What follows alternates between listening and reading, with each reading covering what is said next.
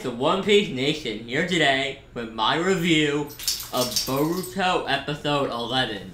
Now, as to why I haven't been doing these, if you can follow me on Twitter, I've been in the very end of school with finals and stuff. And honestly, if I wasn't studying or working on a paper, I kind of just wanted to relax. So yeah, that's why I haven't been doing these. So let's do my review of Boruto episode 7 entitled The Shadow of the Mastermind. Alright, okay, let's get into it. So I really enjoyed this episode. I was pissed off though.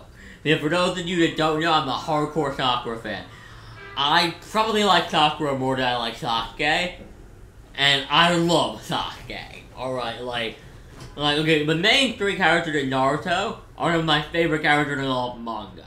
Alright, I like them more than I like most of the Straw Hat. But let's be for me, Naruto was the first real anime I watched. And yes, I saw Dragon Ball, but Naruto is my Dragon Ball too. I can still be critical of it. I'm not nostalgia blind for it. But when it comes to those three characters, I really like all of them.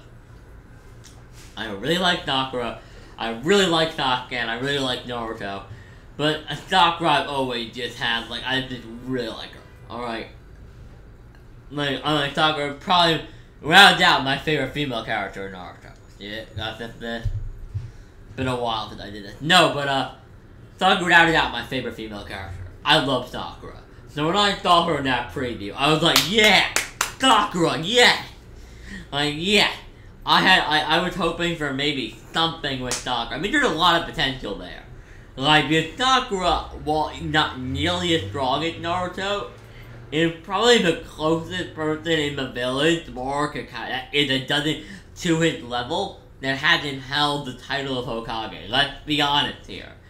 Aside for maybe Lee using some of the gates, which obviously isn't a real fair plot, but you could very much do something interesting where Boruto tried to kick her ass and learn and she pretty much explained to him, you're nowhere near your father's level. You're nowhere near my level. Take what I am, multiply it times 1,000,000 and you get your father. You could easily do a really cool character arc. Just by Sakura being oh, I'm league weaker than Naruto. I'm not even, if me and Naruto were to fight, he could probably defeat me this. With a flick of his hand if he really wanted to. And you won't even be able to land a hit on me. You could do something great with that. I felt like that was incredibly wasted potential. Because honestly, I feel like Sasuke is too high of a bar to start with.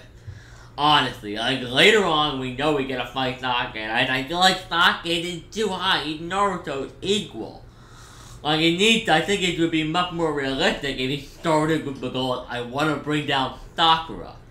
And he was okay, now I want to bring down Sasuke. And then he went on to Naruto. He brought down each main character. That would be a really awesome way to handle it.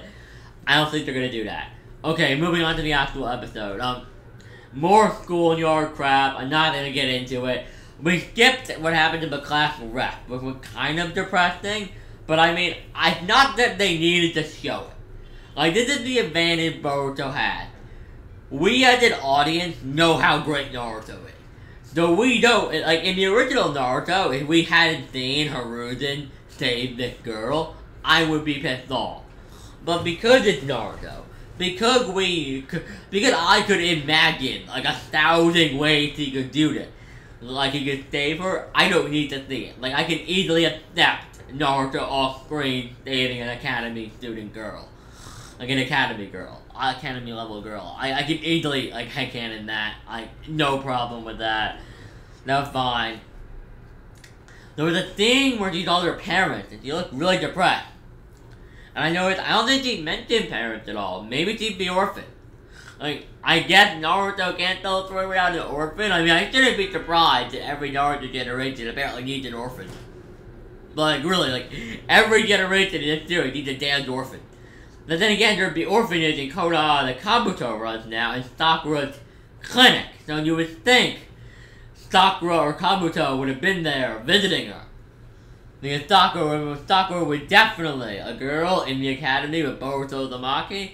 I think Sakura would be all over that, especially. Like, she would just, if she wouldn't want to, she wouldn't want to risk another Naruto or another Sasuke. The whole reason she started the clinic was to make sure nothing like this happened.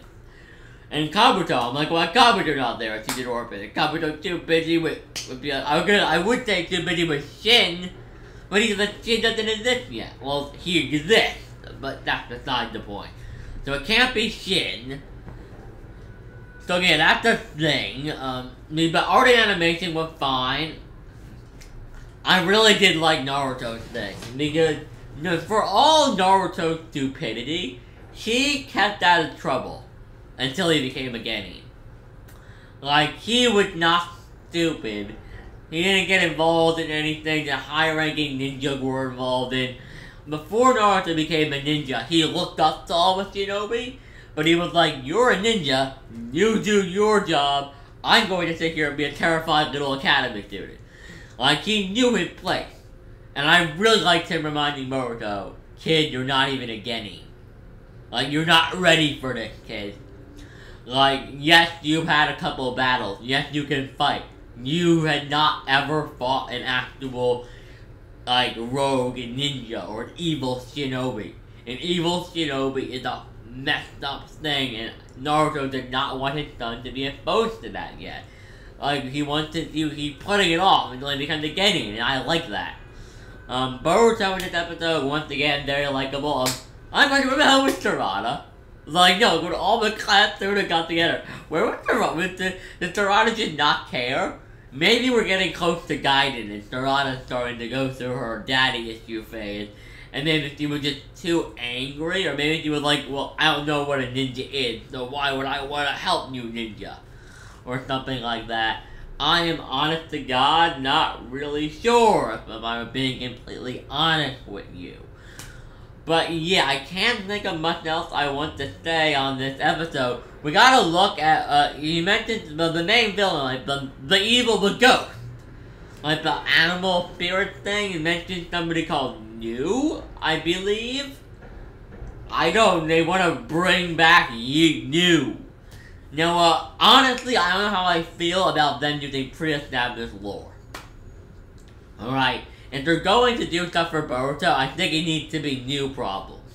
I think all the previous problems made by the previous generation have been handled. That era needs to be put on the back burner. Madara, Hashirama, if you want to keep glimpses of that, like the Hashirama cells, Madara technique, mentions of them, fine. But use new things, which I like. I like how they're using new creatures, but just don't connect them to the tail beast. Don't mess when the words are connected to the guy with a tail beast, and I don't want that. I want Boruto to exist as a separate entity, which is doing very well. I mean, you could honestly, in my opinion, start Boruto without seeing any of Naruto. You really could.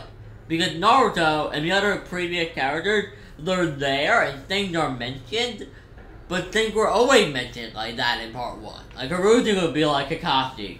Like, I think Obito was mentioned once or twice indirectly in part 1. Before he was actually shown. I mean, like, it can be done. So I really like that. Music was on point. I think we're getting a new ending soon.